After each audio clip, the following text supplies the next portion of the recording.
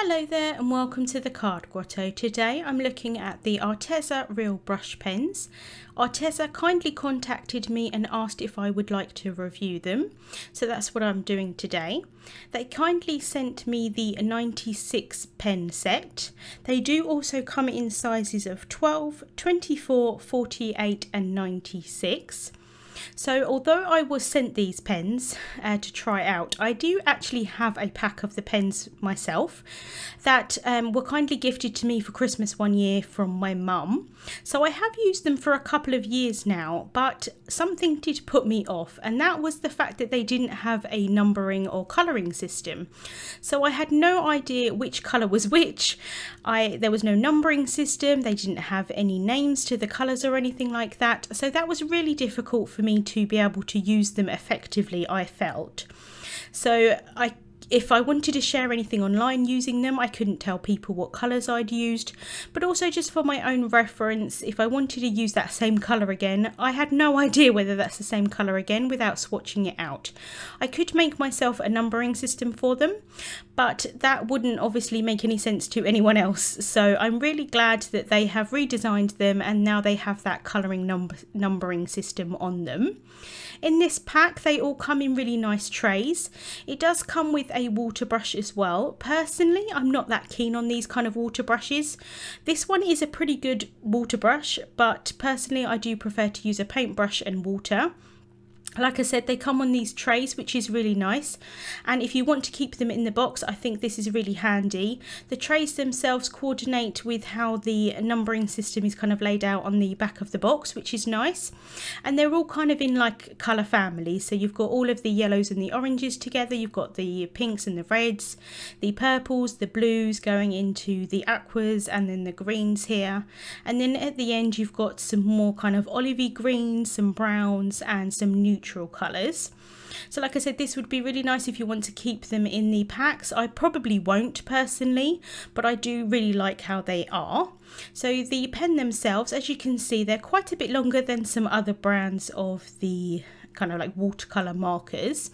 It's got a really nice black colour on the barrel, and then you've got the colour at the top there of the colour of the ink, and then you've got a really nice colour there sort of labelled on the nib as well.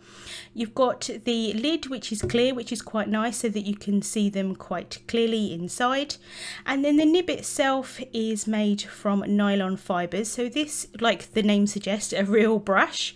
It is nylon fibres, so you can kind of spread it out like you would a paintbrush, but you also get a really nice thin nib as well.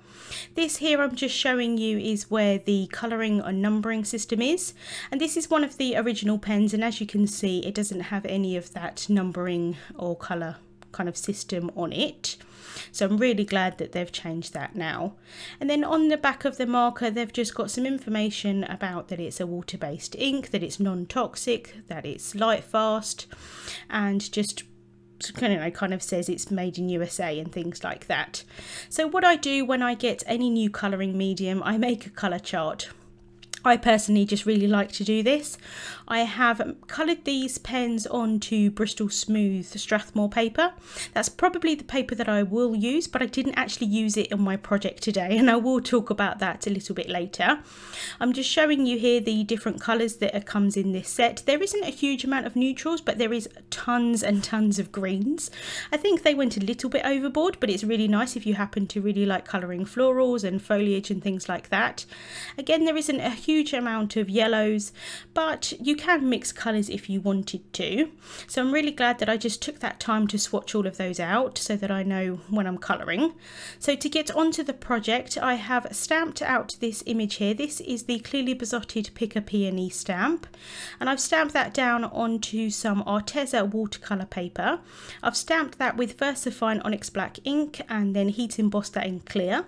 I've got some paint brushes here that I'm going to use, and also a tub of water. I don't use all of these sizes, but these are round brushes. So let's get into the colouring. Personally, I like to add the colour directly from the pen. So I'm just laying some colour down where I think I want the darkest shades to be, and then I'm using that paintbrush that has some water on it to blend that colour out. And as you can see, that's blending really quite nicely. This is the lightest shade that I'm using, and this is the blush pink. In the end, you don't actually really see this colour at all, but I do really like to work like lightest to darkest with these pens, just so that I can build up the colour as I go. I did find that with quite a lot of watercolour kind of markers, technically these aren't a watercolor marker, but I think we tend to call them that in the crafting industry. They are a water-based ink rather than a watercolor, so once these have dried, they do end up being almost permanent. So that's great for layering, like in the case that I'm doing here. I'm going to layer up a few different colours, but it does mean that you have a kind of a small window of opportunity to blend the colour out, because once it's dried, like I said, it's almost permanent and you can't really blend that colour out. So generally, for the most part, I do go petal to petal in this instance with the colouring of the flowers, just so that I've got enough time to blend that colour out. With the first layer of colours, I did go quite quickly, and sometimes I went over them, you know, like I didn't necessarily go petal to petal, but I had enough time just to move that colour around. Here I'm going in with my darkest shade and realised that the watercolour paper was pilling slightly. I do really love this watercolour paper actually, and in the end I didn't really get much pilling. So what I did here, I let the colour dry completely. I am kind of going wet on wet there, and sometimes that doesn't always work with watercolour pens, or these ink pens I should say, and so I'm just letting that dry, and then I'm going to go back in and add that layer afterwards. So this here is that lightest layer, which is the blush pink, and I'm just going over all of the flowers here. And then the second layer I used the rouge pink. And then this here is my darkest layer, and this is the rosewood. I will have all of the colours that I used listed over on my blog. So I'm just adding that colour again where I think the darkest colour would be, sort of where the shadows are, and blending that colour out. And I do find, especially with pinks and reds, they do have a lot of pigment in them, and so the colour did move quite a bit. And because I wanted some areas to be quite light, I moved the colour a bit, and then I re-wet my paintbrush and have a clean paintbrush so there's no colour on it, and then move that out a bit further. And personally I find that that works quite well with these kind of pens. So as you can see here, I just move my colour back into the water and then go back into it again. And if I've got too much colour, I can pick that up with a cloth or a piece of paper towel, and that just lifts that colour up. But again, you do have to work fairly quickly with that.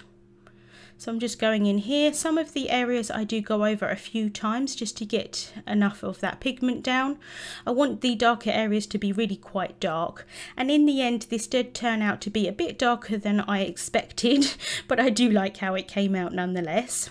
So I'm adding in some yellows into the centre of the peonies, and I found that they were a bit bright for this particular image, so I do end up going in a few different times just to add a bit more darkness into those areas.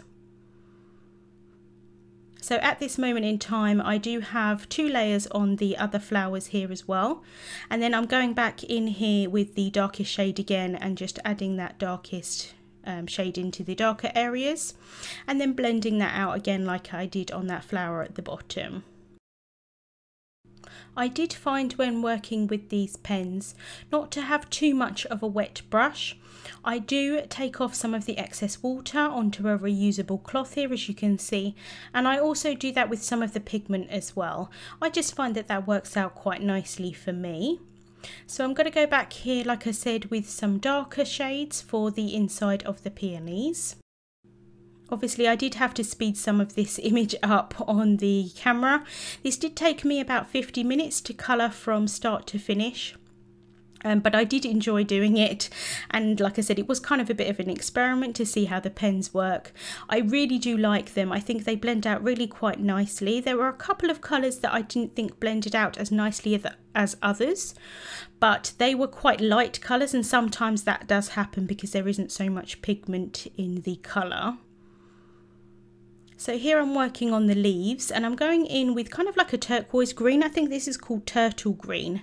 And then I'm going in with the bright green, which is definitely a bright green. And I'm adding that on to the other areas of the leaf. And then I'm going to go in with the paintbrush and kind of blend those two colours together. It did end up that most of it was a lot more of the darker shade, so I do change my mind in how I colour these, and I go back to doing the method of adding the lighter colour first over the entire image, and then I'll go back in with the darker shade and add that on top, and I found that that worked a bit better. So just going in here with that other colour, and then sometimes I do go back in with the brighter green and just go over that area, and then I found that it was quite bright, so I did use a paper towel just to lift up some of that pigment, and I think that that worked out quite nicely. It just kind of muted the colours slightly, although they are still quite bright. But I wanted something to kind of compete with the darkness of the flowers but not kind of overshadow them, if that makes sense. Just adding a bit more of that dark colour inside. And then here I'm going to go around the outside edges with a colour. I just want something kind of in the background, and this is the Palmer grey colour. And this, I love this colour, it's so nice. It's kind of like a bluey grey. So I'm just adding that colour on the outside of the areas. I'm adding more colour sort of towards the sort of crevices of the image, and then blending that out. And at this time I'm using a size 4. For the actual flowers themselves and the leaves I did use a size 2. But sometimes I do like to use a larger brush for the outside edges, just so that I can get a really nice blend and kind of blend that out onto white.